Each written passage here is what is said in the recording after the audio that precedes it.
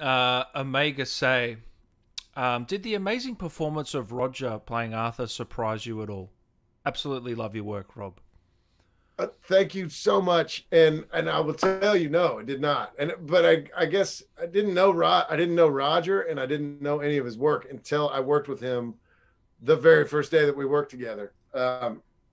But so I can't say that it surprised me that he pulled it off, but I can say that I know the very first day that I got back to my hotel room from that first day working, I called my wife and I said, "This this is awesome. You should see this guy who is the playable character.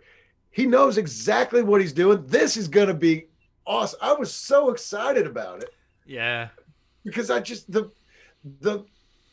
Arthur made it look, or Arthur, Roger made it look like he had done this for 20 years. And I know.